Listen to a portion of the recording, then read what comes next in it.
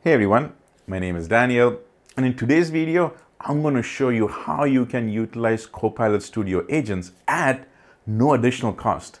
Because here's what happens.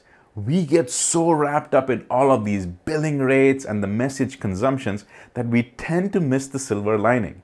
That if you have a Microsoft 365 Copilot user license, then all of these big Copilot Studio features such as generative answers or tenant graph grounding messages can be utilized at no additional cost. So in this video, I'm going to go through scenarios of two users utilizing the exact same agent. And then we'll take a look at how the message consumption works for each of these users. So stick around because this video is very important both for agent makers, users, and the decision makers. But first, here's my intro video.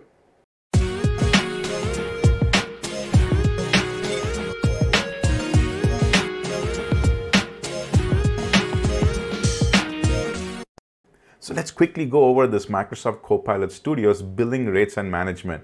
And I'll take this link and put it in the description below. I highly recommend you bookmark this one.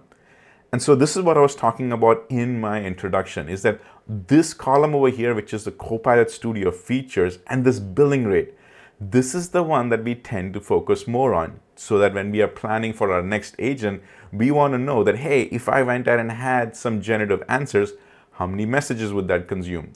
If I had some tenant graph grounding for messages, well, what would be the billing rate for that? This is where we tend to focus most of our attention.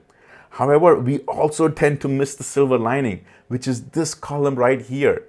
Because if we had users who've been assigned Microsoft 365 Copilot licenses, then what would normally charge a regular user, say 10 messages for the tenant graph grounding, guess what? No charge for this user with Microsoft 365 Copilot license.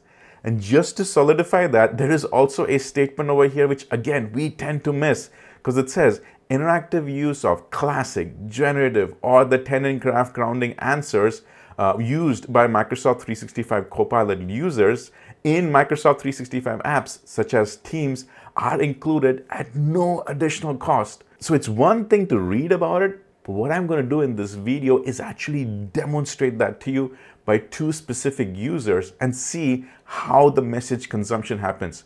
Because once you understand how this works, it'll really help you plan for all those future agents that you're going to build and the licenses that you want to give to all your end users. So now let's take a look at those two users. So user number one is actually me. And I'm the only one in my company who's been allocated the Microsoft 365 Copilot license. User number two is Gabriel Christian, and guess what? That user does not have the Microsoft 365 Copilot license. However, the user does have the Microsoft 365 E3 license. That is the key one. So next, let me show you the agent, which is the exact same one that both the users test against. So this is the custom agent that I built in Copilot Studio from scratch. And if you're interested about how I did that, I've got a link to another video below where I actually walked you through building it step by step. But at least let me give you a quick overview. In this agent, I've actually got a few custom things done. One of the important ones is an action, because this action is actually what utilizes a third-party company to get me some information about a specific Lego part number and bring that back into the agent for the discussion. And for that, I even have a custom topic. So right over here, Lego part number, when I go and click on it, if I scroll down, you will see this is where the action is utilized. And then as I can also see, if I go back into the overview and if I scroll down, you will see that I also got some starter prompts. So basically now you understand that in order for this agent to be utilized, a lot of message consumption is happening at different levels. So let's go and see this agent being utilized from the two different users. One who has the Copilot 365 license and the other one who is just a Microsoft 365 E3 license. Now you will notice that they look the exact same, which is the point. However, after I show you that, we'll also take a look at the message consumption. So this agent actually has been deployed into the Microsoft Teams and the 365 channels. And after doing that, here you go. This is the agent. It's the same one, Lego Agent 007. So let me just show you a little bit of interaction with this agent. All right, I come over here and I say hello, and I say hello, and the agent will actually respond back because there is one of those topics over here. And what I'm trying to do is keep it the exact same. So I'm going to say, looking for information regarding Lego parts. Can you help? Hit enter. Another topic kicks in. Great. So what I'm going to do is just provide about 2 to 3 different Lego part numbers. I'm going to say 3001. I'll hit enter. It is going and using that action, gets me the information. Great. Here it is. It says based on your research, its name is break 2x4. Perfect. Let's go and do at least 2 more. It's asking me, would you like to have, it's asking me, would you like to look for another Lego part number? I'll say yes. So I'll go and click on that. It's saying, sure, I can help you. Provide me the Lego part number. So this time I'll do 3002. Again, uses the action, gets me the information. This time it says the break is a 2x3. I'll say yes one more time, all right? So now I'm going to go and put in 3003, and then it's going through the same thing, using the action, getting the information, and so it's done. So this is basically how it works when myself, as you can see over here, this is me. And remember, I have the Microsoft 365 Copilot license. What I'm going to do now is switch over to the other users. See, the other user over here is Gabriel, who just has the Microsoft 365 E3 license. And that user also sees the same agent. So let's try to replicate that exact same discussion over here. I come in and I ask the exact same question. This is looking for information regarding the Lego parts. Can you help? It says, yep, I can help with that. Provide me the Lego part number. For that, I'll try to do the exact same thing. 3001. It's going ahead and looking for that information. Great, comes back with that exact same name. Let's go and do 2 more. I'm going to say yes. So now it's going to say, oh, sure, I can help with that. Provide me the Lego part number. Again, 3002. It'll go ahead and use that action, gets the information. You see, it's the exact same as the other user as well, which is the point. Let's go and finish this off, right? I'll say yes in this place, and I'll put the last one, which is 3003. So it gets the last information. Right? So I just proved a point is that the agent works the exact same way for both the users. So to prove to myself and to you about this message consumption, I had to first do 2 things. One is to figure out where I can actually go and see these messages which are built and non-built, and also come up with a good testing scenario. So let's take a look at the first one, all right? Because I actually have to go to the Power Platform Admin Center, which is right over here, and then figure out where exactly we can go and see all of these messages and the billing, which is kind of simple. You go to Power Platform Admin Center, also known as PPAC, right away in billing, click on the drop down. You click on licenses, and then you go to Copilot Studio. But one of the things you want to do is specifically pick your environment. So for that, I'll go to my environments. I'll select the environment, and the one I did it on is this one, Christian Family Dev USA. So I selected that. And now that it is selected, you can see that it's actually telling me, hey, this Copilot Studio one you're seeing is specifically for this environment. And then if I scroll down over here, you are able to see all of this build versus non-build messages that is going on. Also, you can download this spreadsheet. It's a CSV file. You can see it in the spreadsheet. And this is where it gives you the breakdown based on the days that it's happening. So now that I figured this out, the next thing that I had to do was come up with a really good testing scenario. So let me show you that as well. So let me walk you through my test plan for this agent. And again, the 2 users were the ones I just talked about. There was myself. I'm the only one who has Microsoft 365 Copilot license. And then there is also Gabriel, who's got the Microsoft 365 E3 license. But then this was my condition. For that same agent, I did the exact same testing in Microsoft Teams. But the key thing is I broke it down into 3 separate days, and I kept it very consistent. So on day number 1, only me, Daniel Christian, I was the only one testing with the agent.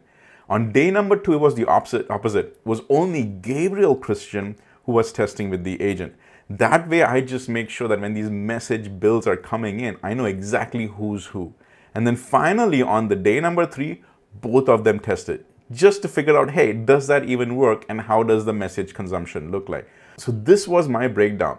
So now let's go back into that Power Platform Admin Center and go ahead and export the CSV file just to see how this breakdown of messages happened. So we're back again in the PPAC, making sure it's the same environment. And like I just showed you here on the top, it says download, go ahead and click on it. And over here, it gives you some options because you can do 30 days behind, 60 days, so on and so forth. I'm going to leave it at 30 days. And when you click on download, it will generate the file in the last 1 day. So I just already generated it. That's why I'm just going to click on this link. But you can always do that 1 per day by clicking on the download. So here you go. I haven't actually gone ahead and clicked on it, and it did that download right here. So I'm going to open it up, and as you can see over here, this is that CSV file. So I'm going to right click on that, and I'm going to say open with Excel. And once I do that, let's go ahead and expand it over. This is what I like about this, because it gives me a good rundown of all the usage dates and also the build dates versus the non-build dates. So let me just go ahead and open some of this up, because we'll just make sure that we're all looking at the exact same thing. The customer is good, product is good. We were focusing on the Lego Agent 007. So let me just go ahead and make sure I can do some filtering over here. Go ahead and do that formatting. Yeah, this is good. All that is great. And then I'm also going to go ahead and just filter down to only one agent. So I'll make sure it's just the Lego Agent 007. And as far as the usage date, I'm going to go from the newest to the oldest. And this is where you can start to see that magic happen. All right, so remember that first testing scenario where I said only me, I as the Microsoft 365 Copilot license owner did all the testing? On that day, I actually utilized 21 messages, but check this out. It was non-build. Day number 2, Gabriel came in, who's only got Microsoft 365 E3 license, and ran through the exact same messages. And guess what? There was about 25 messages, but over there it was build. And then finally, day 3, I made sure that both the users did the exact same things with the agent. And on that day, 23 were built, and then 23 was also not built. You want to guess which one's which? You're right. The 23 that was built was by Gabriel Christian, who only has the Microsoft 365 E3 license. But then on that same day, there were also 23 non-build messages. And that was by me, because I have the Microsoft 365 Copilot. So just to take all that raw information from that Excel spreadsheet and present it nicely over here, on day 1, Daniel Christian was the user who had the Microsoft 365 Copilot license. He utilized 21 messages, but they were non-build. On day 2, Gabriel Christian was talking to the agent, but he only has the Microsoft 365 E3 license. On that day, 25 build messages were consumed. And on the 3rd day, there were 23 non-build messages by Daniel Christian and also 23 build messages by Gabriel Christian. 2 separate users. Isn't this awesome? Because now for once we can solidify exactly how these messages are being built based on the licenses the end user has. So the big reason why I built this video to explain to you the step-by-step of the message consumption is because it is so common for companies to have a wide variety of licenses. Companies usually start with either the business or the enterprise licenses, and then they build on top of that by buying Microsoft 365 Copilot licenses. However, not all the users would have the Copilot license. But now with this example, you know exactly how the agent's message consumption is going to be.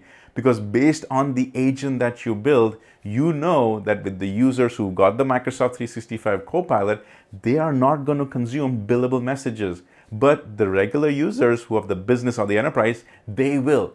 You have the knowledge now to do a good guesstimate of your message consumption. So hopefully this video has been useful to you. Hopefully it gives you the motivation to go and build more agents. And as always, use both Copilot Studio and Microsoft 365 Copilot. Hey, if you have a few seconds, can you click on that like button and even consider subscribing it? Because it's just 2 easy clicks for you, but boy, it makes a big difference for me. Also, if you don't mind, can you put in a comment below? Because that really boosts this video up to reach a higher audience. And once again, thank you for watching this video.